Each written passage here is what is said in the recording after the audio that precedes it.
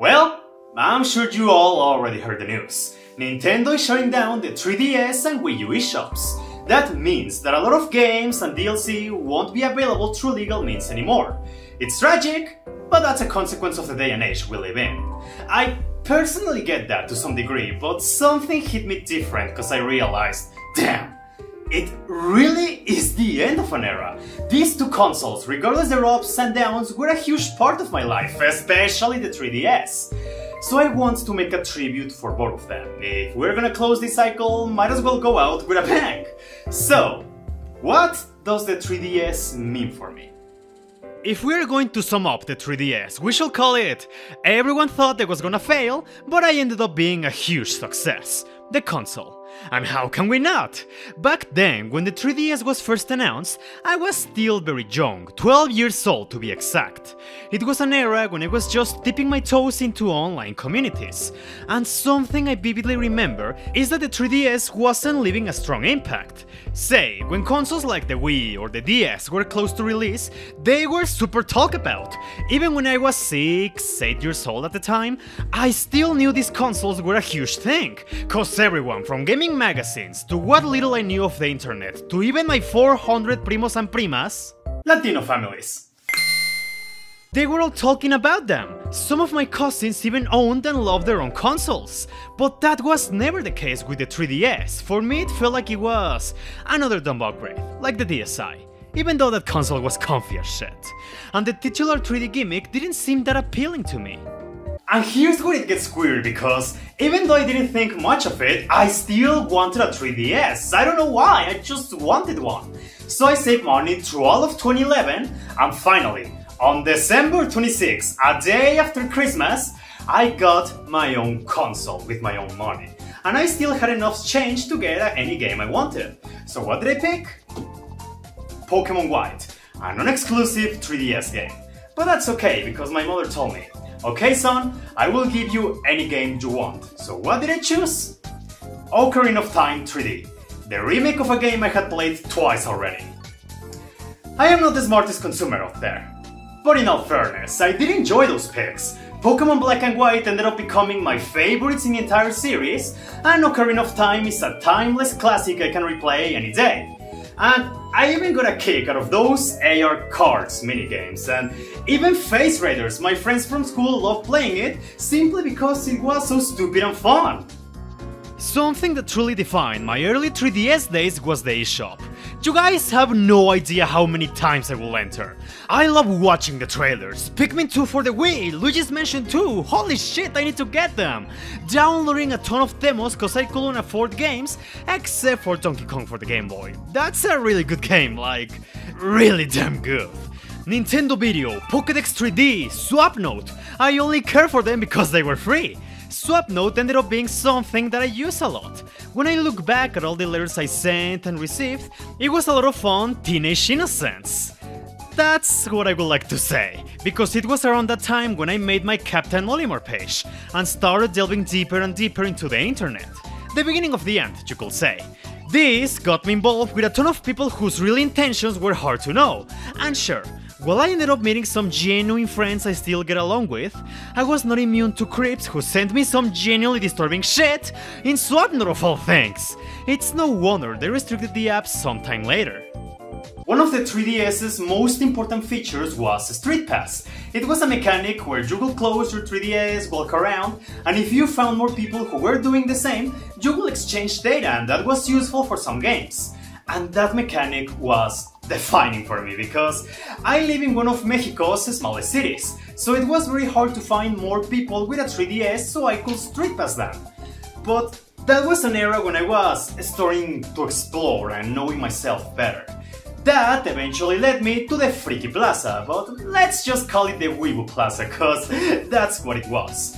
And there, I went to those places because I wanted to street pass more people, but also because I wanted to get into Pokemon TCG.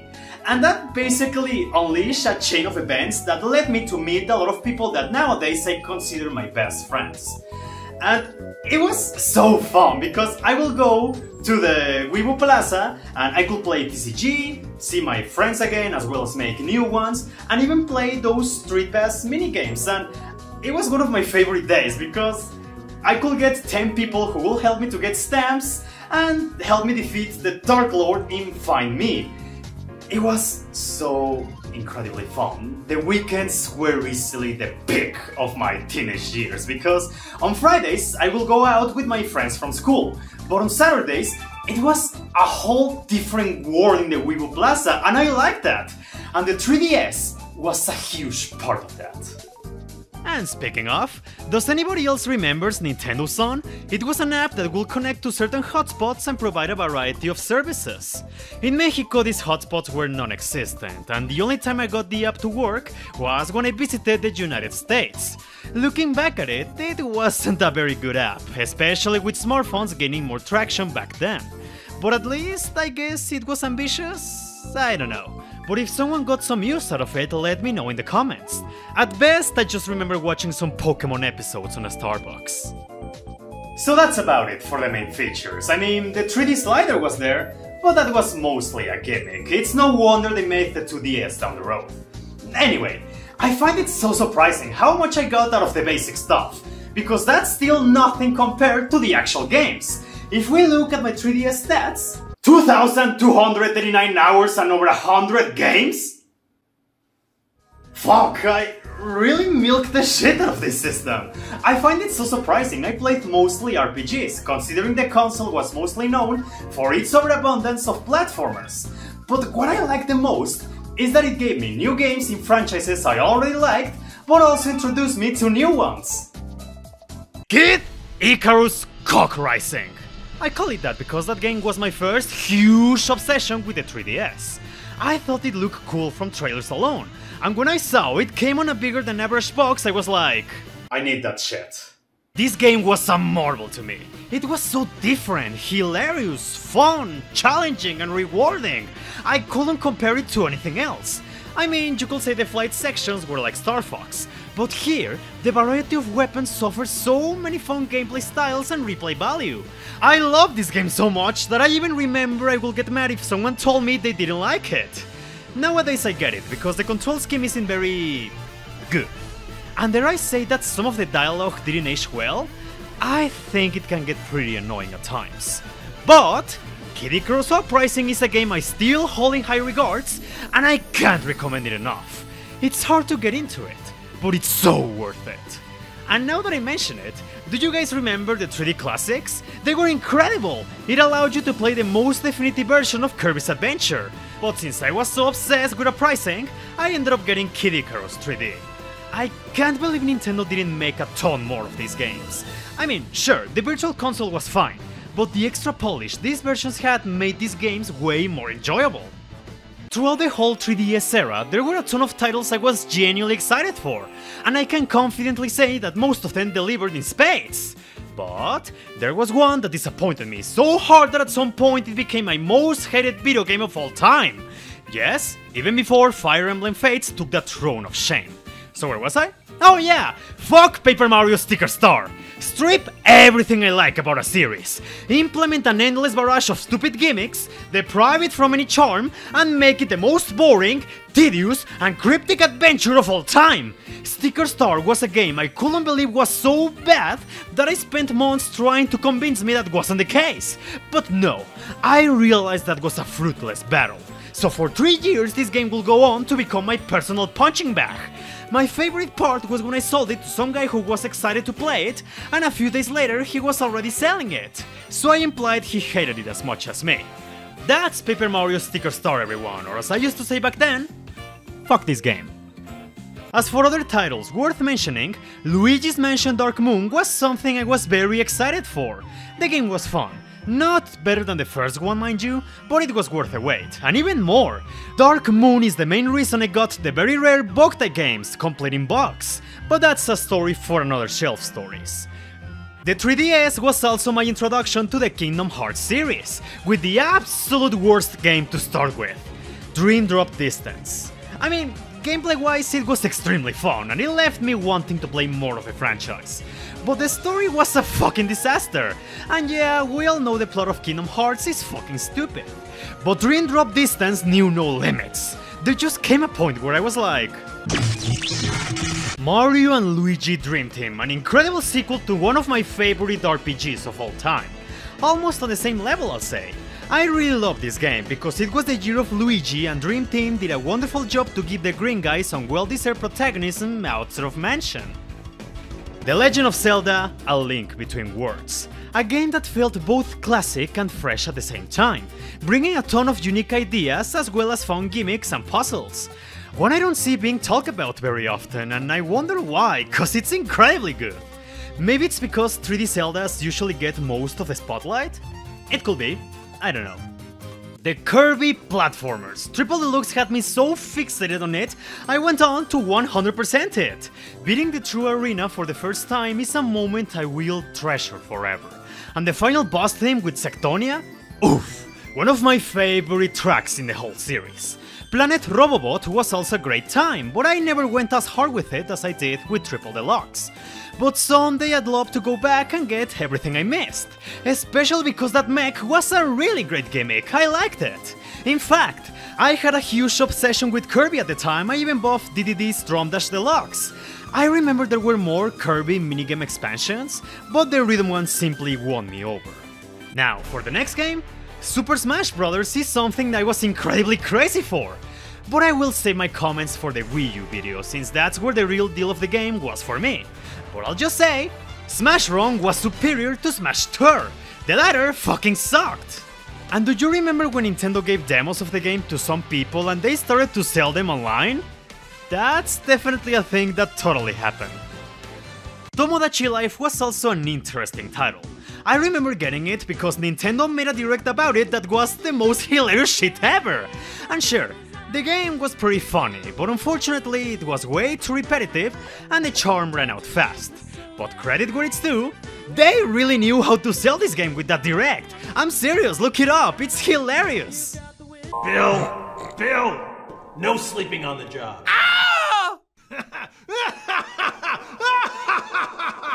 WarioWare Gold made me so happy with its release. It was a joy seeing the series return to what it does best, while applying as many gameplay styles as possible, easily making it the best in the series. That's what I will say if smooth moves didn't tie with it, but still, Gold is just as good. One game that defined a period of time for me was Animal Crossing New Leaf. The summer of 2013 is one I will remember forever, because that's when I made a bunch of great online friends around my age. And I clearly remember having all these Skype calls while we will play New Leaf. Every morning I will wake up to get new clothes, furniture, and those fortune cookies that gave you Nintendo stuff. And at night I will go to sleep late because my friends and I will go to catch rare bugs in Tortimer's Island. That was easily one of the best summers I experienced my whole life, and I'm glad New Leaf made it possible. Bravely Default. Technically my first Final Fantasy experience, and one I fucking adored. It delivered a great story, a fast-paced combat system that required a ton of strategy, as well as a wonderful job system that added so much variety.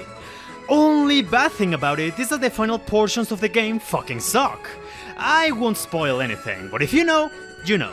Also, before making this video, a friend of mine told me, mention Bravely Second at least once, please I beg. Well, I'm doing it just for him. I never played Bravely Second. I don't know why, I love the first game so much, I don't know why I still haven't played the sequel. Maybe I shall fix that before I die. Shin Megami Tensei 4 was a fucking masterpiece. I remember really wanting to play this game when it released. Unfortunately, that wouldn't become a reality until 4 years later. But once I got my hands on it, I couldn't drop it. The combat system was so fast, the difficulty was such that it actually made me think. The story and the characters were so interesting, and the music was immaculate. If there's a Megaten game you absolutely have to play, is this one. It's excellent for newcomers, and overall an incredible experience. A personal favorite of mine was SpongeBob's Atlantis SquarePantis. Wink wink, you catch my drift? My favorite part about that game is when you unlock the secret Castlevania Dawn of Sorrow minigame. Really good stuff. Between 2015 and 2016, I was in a huge Pokémon phase. And that's funny, because that was the era where the mainline games' quality was declining for me. But regardless, I spent so many hours in Auras because I wanted to get into the competitive Pokemon scene. But my real hype there came from the spin-offs. Rumble World, Shuffle, Picross, which was my introduction to my favorite puzzle game. Pokemon Yellow and Puzzle Challenge being added to the Virtual Console were welcome additions too. But the crowning jewel for me was Super Mystery Dungeon. In my eyes, this game was the revival of the series after that awful game I never played actually, but the fanbase always seemed to dislike it. Also, fun fact, Super Mystery Dungeon depressed me with its ending. Maybe that's why I remember it so fondly. I love this game so much, I even got it as a theme for the 3DS, and I also made this meme that circulated for a while. Is it better than Explorers of Time, Darkness, Sky? No, but it's still pretty good.